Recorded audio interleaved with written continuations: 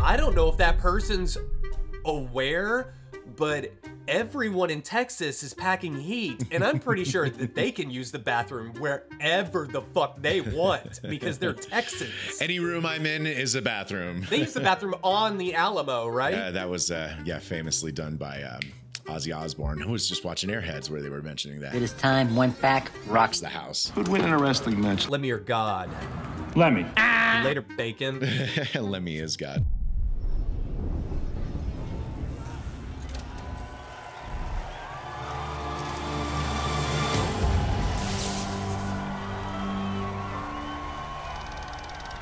Care what people say, you're awesome.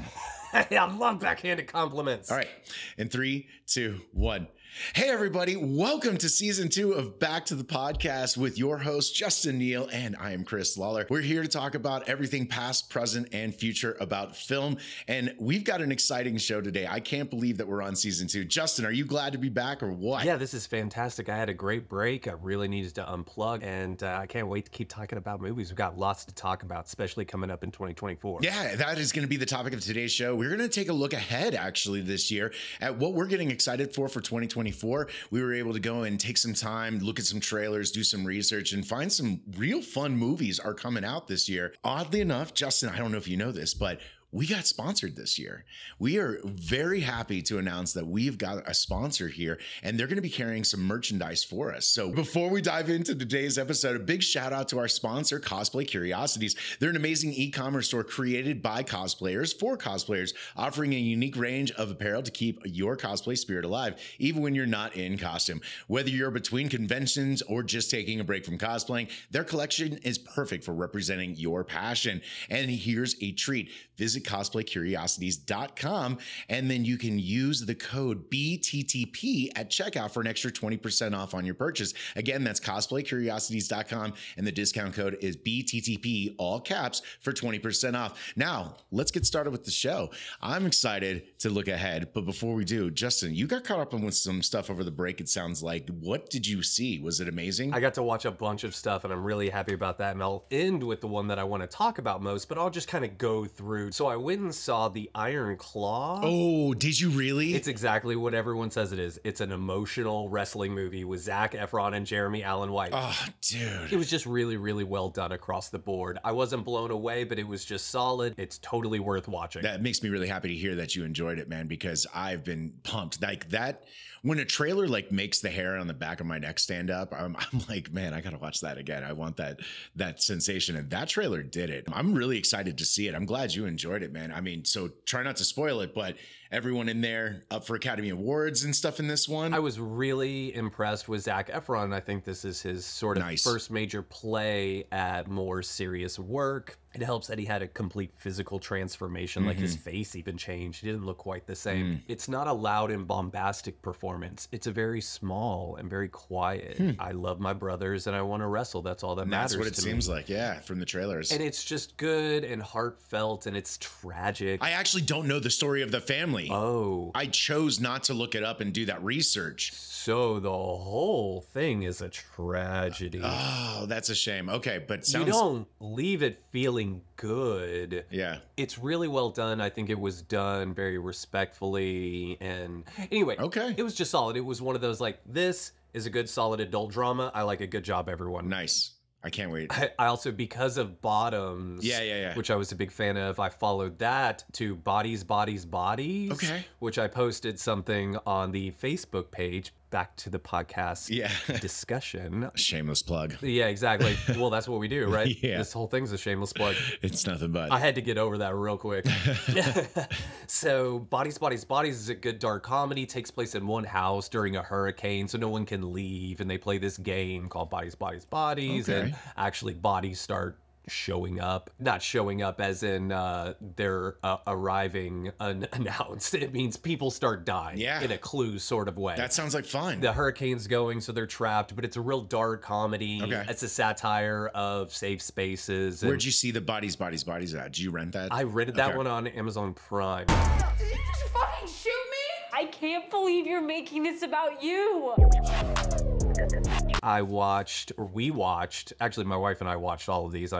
She's just included. Yeah, right. Unless otherwise stated. We watched Bradley Cooper's Maestro about Leonard Bernstein. And? So that is not a topic I particularly care for. Okay. It's just not something of the 20th century I've spent much time studying Right. at all, is him and his work. So it's not really, I don't know anything about it, but boy, they were swinging for the fences performance-wise. Were they? That whole movie exists to like Oscar bait. exhibit the performances, Yeah. especially Bradley Cooper. And oh my God, I'm completely going. And she was just in the movie that I watched last night. Oh, you just like I just lost you there. You just like had a whole complete collapse there.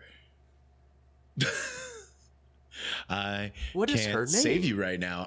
We talked about it on the show a few Fridays back, but I'm drawing the biggest blank because I've slept since then, and you know that happens. So I'm just gonna keep going. You do that. So anyway, it's really all about the performances, and there were certain scenes that I thought were really, really, really well done, but overall, it's just it wasn't for me. Okay, so yeah. I really kind of need the opinion of someone it really was for. If you could compare it to, say, something like Mr. Holland's Opus. Totally different movie. Totally different movie, and it doesn't hit like heartstrings and stuff, like just a biopic and super dramatic, huh? This is all about like the tension underneath. Is it all like artsy and stuff because Bradley Cooper wants to? It is very artsy. Okay, cool. That's kind of the vibe I got from the trailer for sure. I don't think you're gonna like it, actually. Okay, good to know.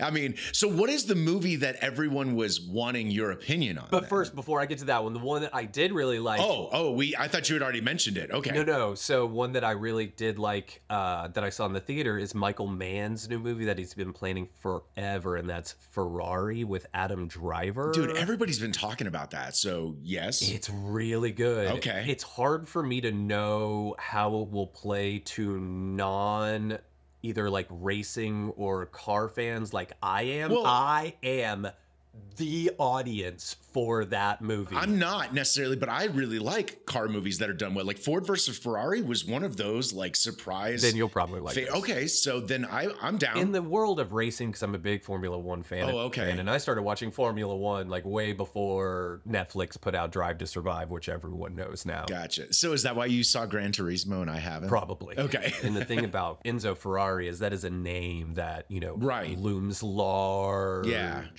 over the industry in terms of racing and cars in general. Me and you have different experiences with this. I mean, I come from the gaming world, so I know of cars and the history told through From video games. Games, yeah, absolutely. Forza, the series Forza, does an amazing job of making sure that I like Forza.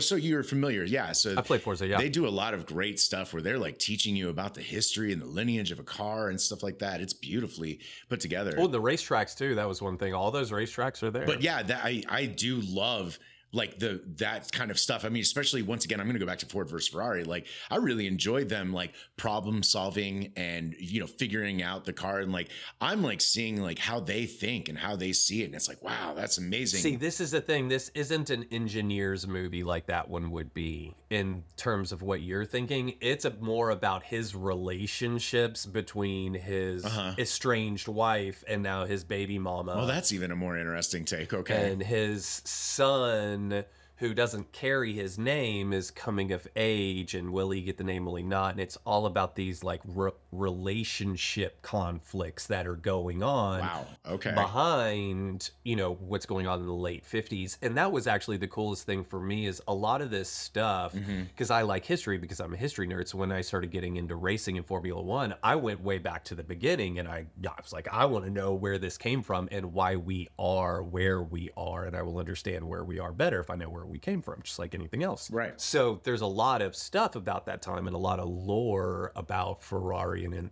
Enzo Ferrari, who's the man and kind of the racing team that he created in the circumstances, because there was a lot of, it was very dangerous. Yeah. And that's part of it too. It ends with a racing tragedy. Oh, it does. But most of that stuff is either in black and white. So them recreating it in color, yeah. Even the video footage, it's weird and cranky, and it doesn't have the right frame rate. It's just doesn't look real, a lot of that stuff. And so the coolest thing, like so many things, when you see it put up on a big screen, and that argument can be made for anything from Marvel to World War II, but in the 50s, just to see this stuff brought to life in color and to get the textures and the sounds of what these racing cars actually sounded like, and just how unsafe all of this was. And they're racing in like leather helmets, and you know, they didn't wear seatbelts because it was safer most of the time to be thrown from the car than to be trapped in it, so that you're not stuck in it burning, even though it shows a crash of what happens when you get thrown from the car. It doesn't shy away from the danger that was that sport and things like that. But anyway, Michael Mann, if you know Michael Mann, of course, it's a really solid Michael Mann film. Adam Driver does fantastic. He's doing really good work recently. I almost feel like he's straying into being overcast territory. But like the guy's got range, man. I mean, he crushed it on SNL. I'm not talking about his range. I know that. It's oversaturation. Yeah. Like eventually you can be like, yeah, he's fucking good. But that's sometimes Hollywood's problem. They got a one-track mind, right? They want to ride the coattails of popularity instead of just casting what's right. Timothy Chalamet is like that right now. He's a it boy the moment. Chris You Pratt, think so? I mean, but I definitely dig Adam Driver and stuff. And oh yeah, he's fantastic. I would love to see more stuff. I would really enjoy him in more comedy. I think he's very funny in comedies. I think he hasn't just been he just hasn't been in the right one yet. Because he can be so serious. He can use that for his comedy. But the big one that everyone's been asking me about recently. Oh, it wasn't even Ferrari? This is the big kind of provocative It movie at the moment, and that is Emerald Fennell's Saltburn. I've only seen like the poster and the title, so I honestly don't know this one. Okay, it's kind of controversial. Like recently we talked about The Crying Game. It's talked about in the same sort of... that same like whispers. I feel like, oh, this is the way they talked about The Crying Game. Okay. You got it. Cool. I don't know if you saw Promising Young Woman. Okay, you gotta watch that one too. Oh my God, the same girl from Maestro. Oh my God. You didn't bring your A game today. People are going to be banging on the screens right now. Forgetting names. It'll hit me before this episode's over. You're just going to blurt it out randomly. And I won't look it up. I guarantee it's just going to pop into your mind here shortly. So it's Saltburn. And the idea is that this boy comes to Oxford, England, and it's set in 2006. And he is not a rich kid. And he kind of doesn't fall in love with, but, you know, becomes, you know, enticed by this like pretty boy aristocrat. And he goes out of his way literally to befriend him.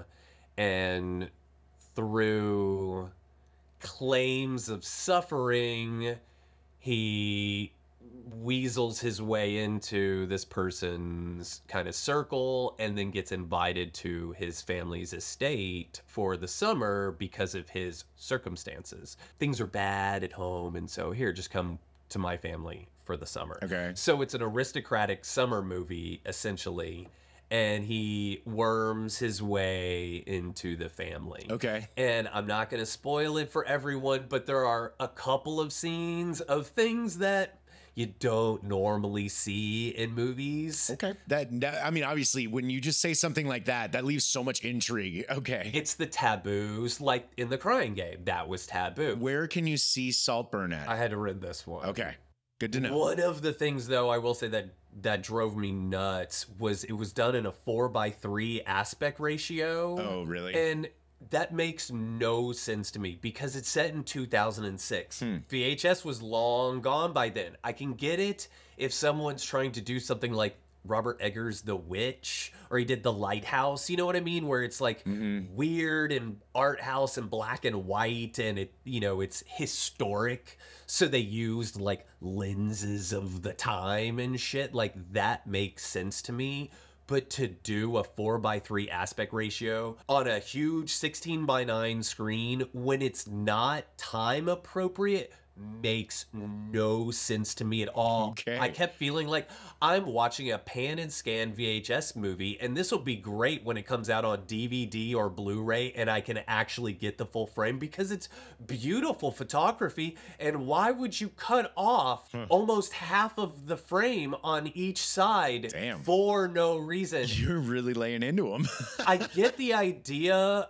I read she did it because it feels like you're peeping into the world. Okay. And that's cute for one shot, like through a keyhole. Or maybe like going from like your intro that like just changes the aspect ratio. I said to Lindsay at the beginning, I was like, I wonder how long she's going to hold this aspect ratio before it switches into a wider thing, like opening your eyes or whatever. Yeah. There's no reason for her to do this unless this is just an intro thing.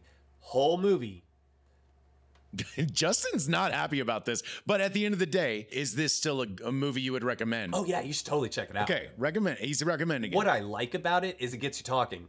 And actually, me and my group of friends, we've all been texting all morning. Like, I got an old group of friends, and we've all been texting about it. I'll see if I can get some time to watch that one. Yeah. I want you to see it, and then we can talk about it. It's better to talk about with someone who has seen it. Okay. You know what I mean? Which is what we were all doing. You got it. I understand. And what's great about it, it is a movie to talk about. Okay. That's the point. And someone could even say that's to the detriment that it's style over substance. I don't know. Sometimes that gives it longevity because then that conversation comes up down the road and they're like, you know what? Screw it. We're watching it again. And then I'm going to tell you, I'm going to show you. You know what I mean? Even if this wasn't, you know, my favorite of hers or whatever, when it was over, I thought, okay, I don't think I'll ever go home again. I want to see what she does next. Okay. You know what I mean? Like, which is good. Like, because this is her sophomore effort, and that has to be taken into account in a body of work. The sophomore movie is, especially because her first one, she won an Academy Award. Who's this again? For Best Original Screenplay. Emerald Fennell is her name. She's an actress and also producer and now writer-director. But her first movie was Promising Young Woman. Okay. With... You just think, hoping it would just like lightning strike into your brain there. I don't think it's going to happen. I'm setting myself up for it. Well, right on, I cannot man. believe. And she's also in Drive. He's just falling apart over here, folks. You kind of have to save him in the comment section and let him know who he's thinking about. So anyway. You need to see Saltburn for sure. But that aside, it actually, I don't know if you read the news recently. I know you're the newsman now. News guy. Yeah, if you're checking out Hollywood Highlights on Fridays now. Plug it. Shout out to Chris at Hollywood Highlights on Fridays. Check it out. You should watch Hollywood Highlights on Fridays. I want to make sure that I'm still remembering that I'm looking forward to movies. Yes, I can be disappointed and there are movies I don't like, but at the end of the day, I'm still a cinephile that I want to be surprised. I want to have that excitement again. I want to sit down and have a new favorite film. Yeah. You know what I mean? Like, it's always fun. That's why we keep trying. But you've got something. Anyway, you got something else on the agenda. Yeah, so go for it. The Oscar nominations aren't released until January 23rd. That's coming up. So technically, it's not a switch because they haven't announced them yet. But Barbie, the camp behind Barbie and their campaign, they were campaigning for Best Original Screenplay for it. And the Academy has announced that it will go into the Best Adapted Screenplay category. And that means that it's like adapted from a TV show, novel, or another screenplay or something, right? Well, it's previous material. Right, something like that. But see, it's not. But it's not previous material. In fact, it is very original. I mean, they didn't take like the Barbie, like, TV show. Like, they've got the animated show. They didn't take that and turn it into a live action movie. When I first... And it's not like Barbie has a storyline to begin with. Yeah, when I first read that, my gut was like, well, fuck them. Well, fuck them. That's a great original screenplay. Okay, yeah. You know what I mean? That was my first. It was like, that is a totally original screenplay. I mean, they could have still told that story, you know, in a different light, right? Like, there were so many layers to that. Totally. Using Barbie was a great avenue for that kind of storytelling. In the article I read that was sent to me by my sister about it, one of the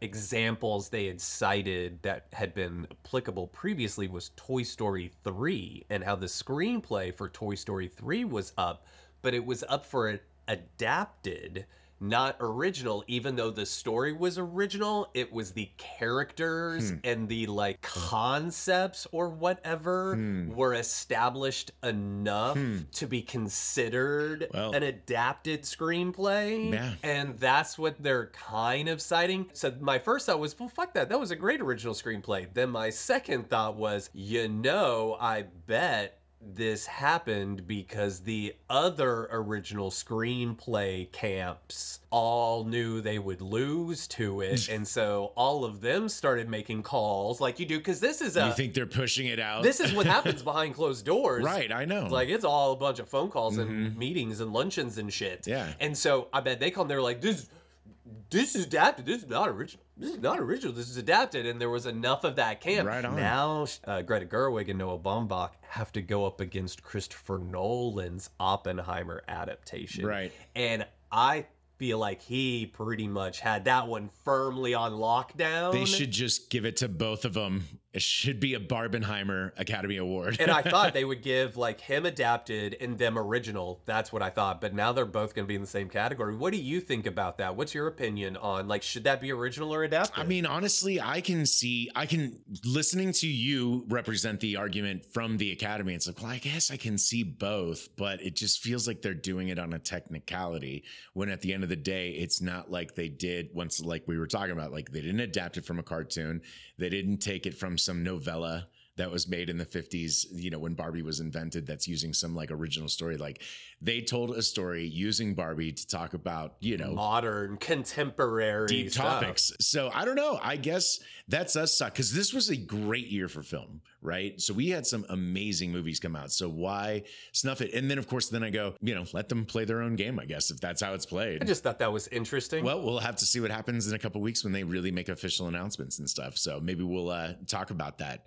I've never been big into award season, but it is exciting this year because there were some amazing movies. Yeah, it has to be taken with a grain of salt. Yeah. Obviously. We know how this works, really. So it's not like, you know, it really matters. But if you care about movies, it's a part of it. Yeah, it is. Yeah. I've been watching the Academy Awards my entire life. Pretty much, yeah. I've definitely missed a couple of years, but the Academy Awards for last year are going to be amazing because last year was amazing, but this year has got some amazing movies as well. Yeah. I hope you've got your cheat sheet. I did some major research because I am excited about so many different things. I didn't want to forget anything on here. So I'm going to go ahead and just steal the show, and I'm just going to get things started, man. Have you seen the trailer for One Love, the Bob Marley movie that's coming out? I actually like Bob Marley a lot, so I'm really looking forward to that one. I'm really looking forward to this one as well. I think it's going to be an amazing one. I mean, when I was rocking my boys to sleep when they were babies, I sang Three Little Birds. Nice. Yeah, No Woman, No Cry. Well, it's going to, you know, take place against the backdrop of all that tumultuous stuff back in the 70s and stuff. So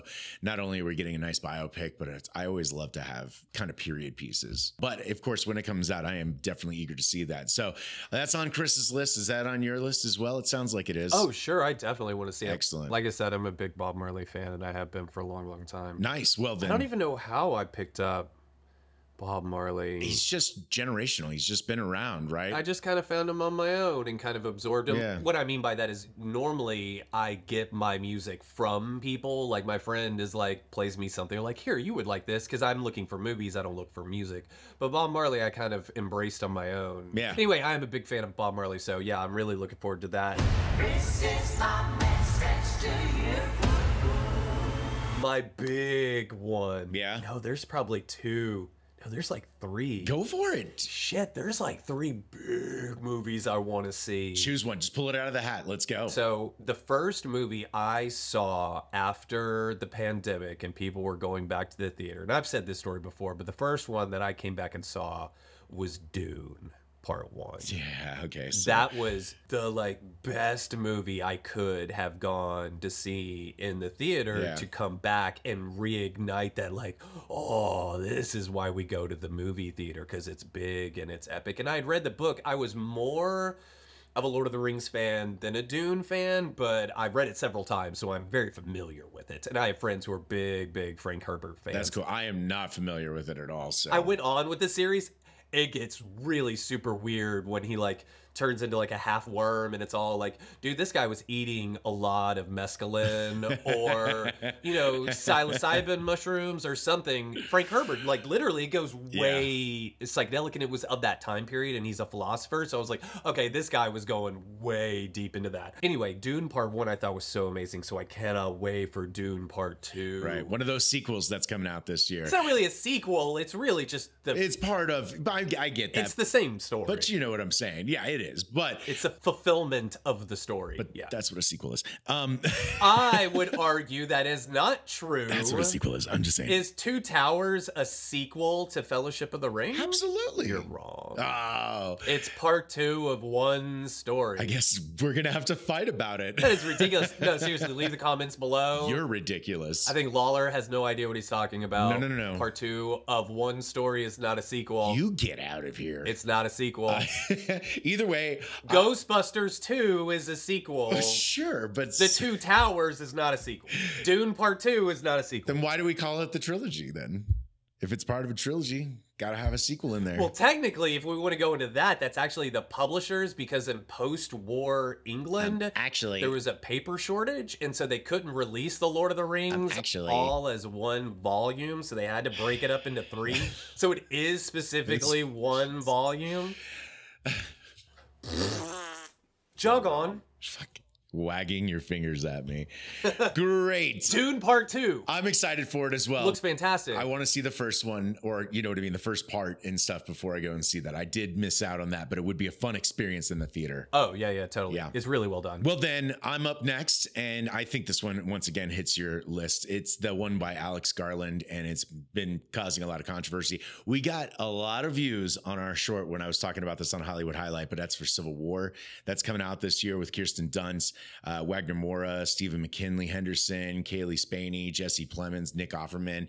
Quite a cool cast and stuff, man. You've seen the trailer, right? Yes. I think you sent it to me. I can't even remember, but it's definitely one of those that once again got the hair standing up on the back of my neck. Well, yeah. It looks gripping and fun. It's timely. Timely for sure. Alex Garland, who wrote and directed it, he wrote the book for The Beach. Right. And then that, of course, got adapted by himself and Danny Boyle into the movie. Mm-hmm. And then Alex Garland wrote 28 Days Later. And then he started directing his own. Ex Machina. Which was Ex Machina, Annihilation. Annihilation. Yep. So I'm very familiar with this person's, previous body of work. Yeah. And I thought the responses to your short about it were hilarious. So he posted, I don't know if anyone knows, I but don't know if you guys saw this one. he posted a short But it went viral for us. from his Hollywood highlights about Civil War, and the responses almost all came from one camp. Am I right? Yeah, they did. Yeah, they did. Which is fine because that's Which is obviously the fine. conversation. Hopefully it opens conversation, but we're not here to necessarily, mitigate that. I want to just talk about the fun of the films. And obviously, No, I was just more amused by the response from that side. Yeah, I know, right? But also, I was confused by one of them, though. we may repost it. And then I'm just going to call this one out. It said, like, Go ahead. something about, like, one side has guns and the other side doesn't know which bathroom to use. That isn't a full-length movie. What the fuck that one? And I thought, but wait a second. In the trailer, it says it's Texas and California that secede. and like 13 states. I don't know if that person's aware, but everyone in Texas is packing heat, and I'm pretty sure that they can use the bathroom wherever the fuck they want because they're Texans. Any room I'm in is a bathroom. They use the bathroom on the Alamo, right? That was, famously done by Ozzy Osbourne, who was just watching Airheads where they were mentioning that. Did his time, went back, rocks The house. Who'd win in a wrestling match? Lemmy or God. Lemmy. Later, bacon. Lemmy is God. Okay, so really, Civil War. I'm really excited about that. That's on mine. That's on yours. So yeah. And it's my kind of style because I like, provocative. I like provocative movies as well. And I don't know if you guys saw this trailer, but there are some intense looking scenes in there. And I just can't wait to see it. And I love Kirsten Dunst. That's on both of our lists, but go ahead. Give me the next shout out. What's coming out in 2024? Okay, so another one that I really, really want to see is, of course, Oh, that was the next one on my list. So perfect. Yes, with George Miller coming back and giving us the prequel to Mad Max with Anya Taylor Joy. which I think, like, Anya Taylor Joy, excuse me. the idea of a prequel just sort of in general doesn't always set well with me. But if this was done by another director, there's arguments for and against. That's all. Because it's George Miller, it's like, Yeah, exactly. I think it's going to get the love and treatment it wants. And I mean, once again, he's been writing a comic book series around the whole Mad Max Fury Road movie and stuff. So they've been continuing storylines with all these characters and stuff. Well, it's his baby, man. So he's been doing it for decades. Like, once again, if another studio had their hand on this and then they were interjecting another director to just milk money, I would not be okay with this. But it is another George Miller attempt, and I think it's going to be amazing, man. I want to see Chris Hemsworth. I like when he... I love it. So good. He's done some interesting roles, actually. So he's playing Dementis in this one. It's going to be a new kind of warlord, but obviously the one that sets Furiosa on her path. So I think he's going to be the main antagonist. And I think there is going to be a Immortan Joe, a younger Immortan Joe in this one as well. Our babies will not be warlords. So I'm excited for that. What's your story with Mad Max, Road Warrior, George Miller? Like, how were you introduced? What about Mad Max? Oh, it's about a bloke who's mad, and he's called Max. Perfect time. I those, you know what I mean? Grew up, obviously just around cinema, you hear of movies, right? Yeah. And honestly, the first movie eluded me for years. I had seen Beyond Thunderdome because that's the one that was really popular on HBO when I was younger and stuff. So I'd seen... Me too. And I saw it on TBS. Yeah. But I only seen the ending. So I keep seeing the Thunderdome fight like over and over again and Tina Turner. And I was like, what is this ridiculous shit? So I didn't know the lore. I didn't really know what was going on with that. But then when I first moved out and I got my first apartment, trolling at Walmart or something, and I found it in like the $5 bin on VHS, no less, too. So, because that's how fucking old I am. Are you talking the original Mad Max or Road Warrior? Yeah, the original one. Okay. And that was really my final introduction to it, was finally getting to watch it when I bought it later in life. But I mean, I was 18 at the time. Mine came later than and you. Stuff. And obviously just like watched it over and over again.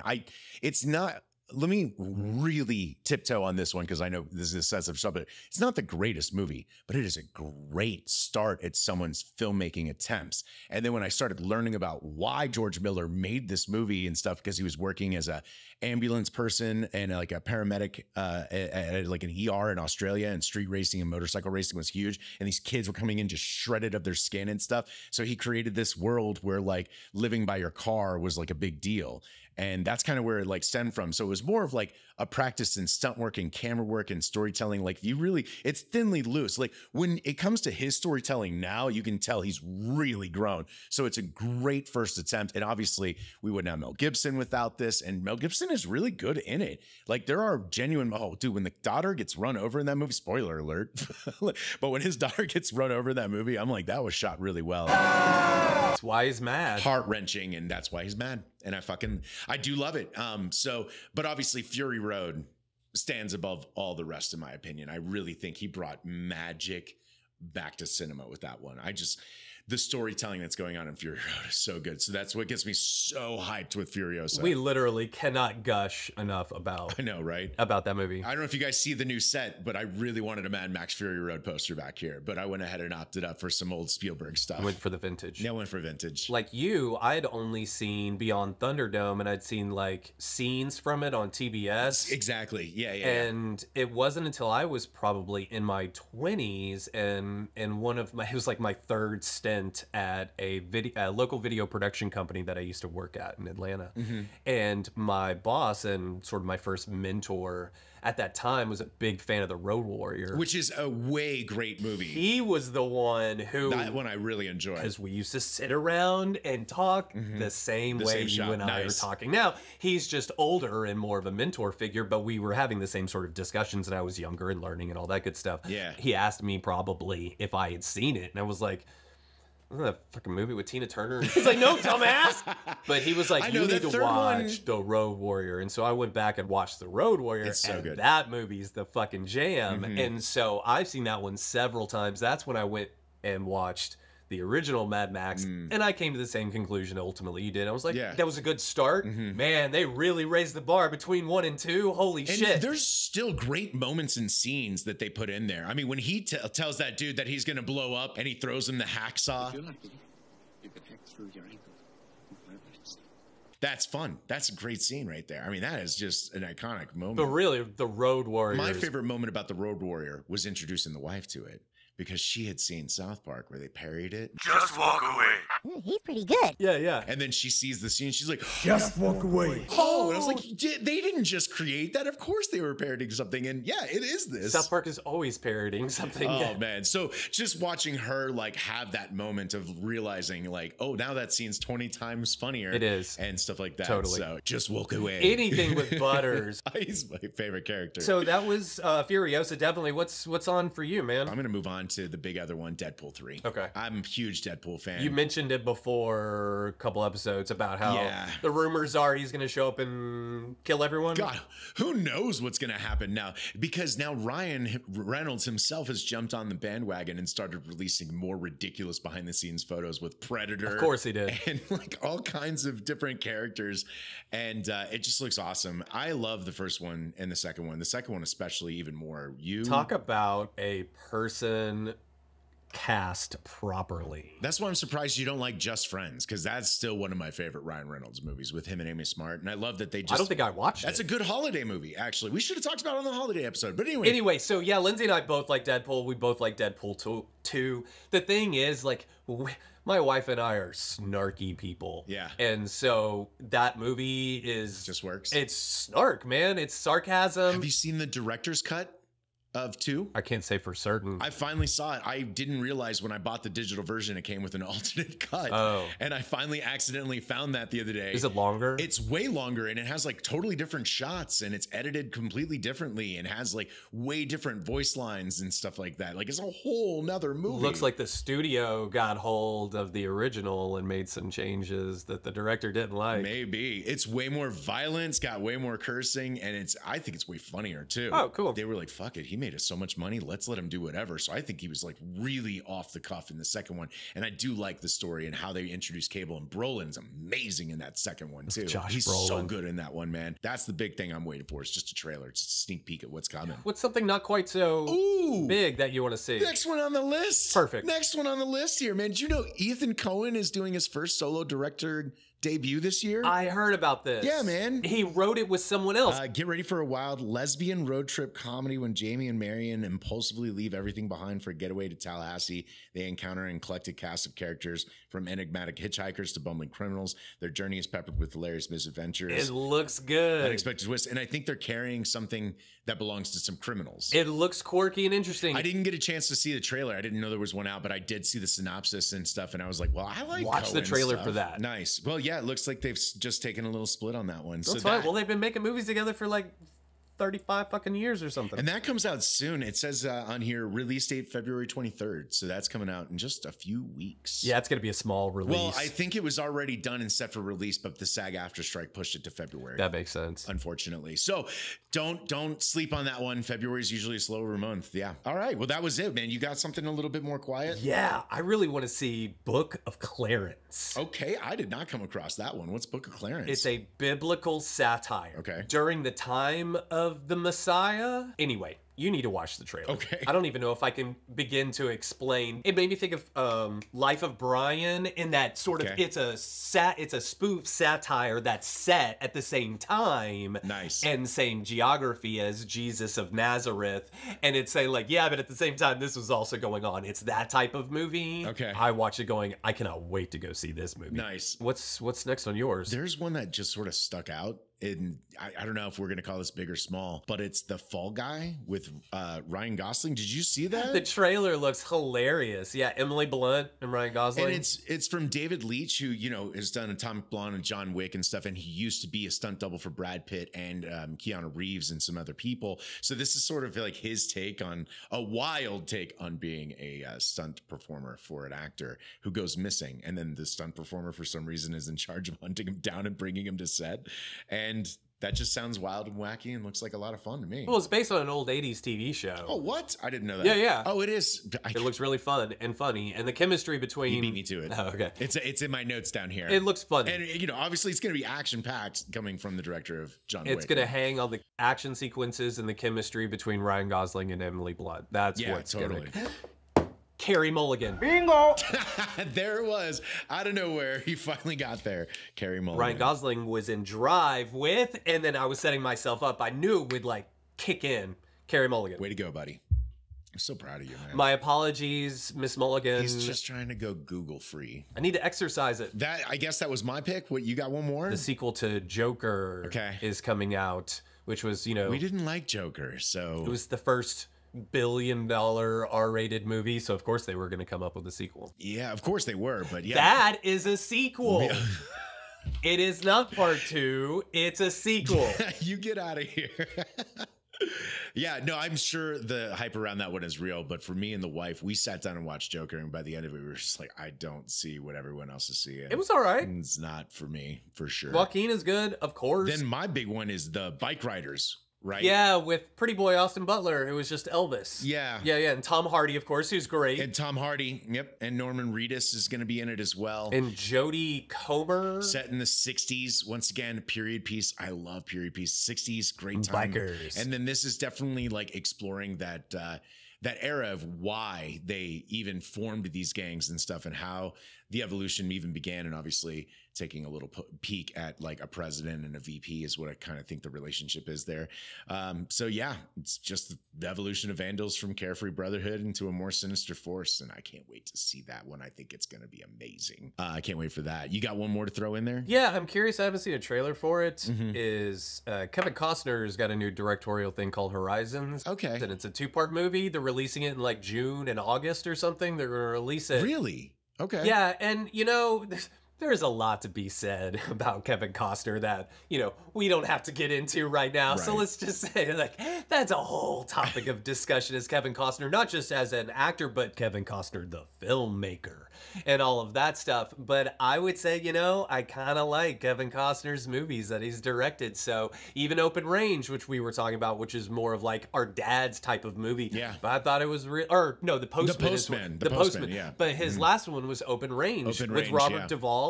Really good. It's a Western. I never saw that one, unfortunately. You would consider it slow because Westerns are. So it's very much like he makes the genre, but for that, they're actually, I feel like they're really good. You know what I mean? Like I can dig on that. And so I kind of want to see what he does with this. We know how much you love Robin Hood, so right on. My wife loves Waterworld. I don't know why I like that movie so much, and it got so much hate. It's a fascinating mess. I mean, once again, it's Mad Max with water instead of desert. That's really what it is. And I actually really like Waterworld. The action sequences are fun, man. There's a cult following. I just actually introduced that to the wife this last year. So it's always fun to introduce people to movies like that, to just get a new perspective and see it kind of through their eyes. Yeah, what did she think? You know, appropriately 7 out of 10. Just like kind of, I think, where we all hold it. You know, it's not here, but it's definitely not here where it deserves, right? A lot of that water stuff, like with the chases with the smokers and all of that stuff. Because they did it practically. What a pain in the ass to make. Yeah, what a pain in the ass, yeah. Anyway, so Horizon, though, back to the thing. Horizon has got a 2-part thing coming out this year. There's a bunch of stuff coming out, but, you know, that's enough for us now. I think we're going to talk about stuff more as we go. That was a lot of films, man. Yeah, that's a lot to talk about. That's a full episode. I mean, we talked a lot of stuff there. So I hope you guys are looking forward to 2024 just like we are. Of course, what is the movie that you're looking forward to the most? Drop it down in the comments. Let us know. Hit that subscribe button if you haven't already. Like us, share us with your friends and your other cinephiles in your life. And of course, as we wrap up today's episode, remember to check out Cosplay Curiosities for incredible cosplay inspired apparel. Perfect for those times when you're not in costume but still want to showcase your love for the art. Head over to cosplaycuriosities.com and don't forget to use our exclusive code BTTP for 20% discount on your purchase. That's BTTP, all caps, 20% purchase. And that's it, man. Do you have anything you want to tell the people? I'm sorry, Carey Mulligan. Sorry. Exactly. We got there eventually. I've been a fan since Pride and Prejudice, which I think is fantastic. Well, that's about it for this one. That is our first episode of the year. Happy 2024. Thank you for tuning in, and we look forward to bringing you some more fun content in season 2.